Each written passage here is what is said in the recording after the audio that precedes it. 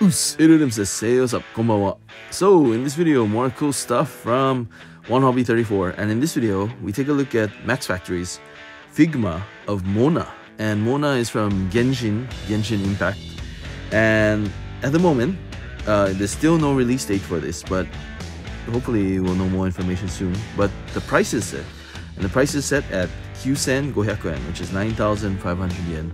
So a little pricey, but yeah, very good looking figure, I think. And hopefully more Genshin stuff will be on the way. I really hope that yeah, they come out with a bunch of the Genshin characters. I'm a big Genshin fan, Genshin player, so I'm pretty excited about this. But anyway, let me know what you guys think. Feel free to rate, comment, and subscribe. And see you again soon. どうもありがとうございます。また会いましょう。じゃあね。Thanks for watching.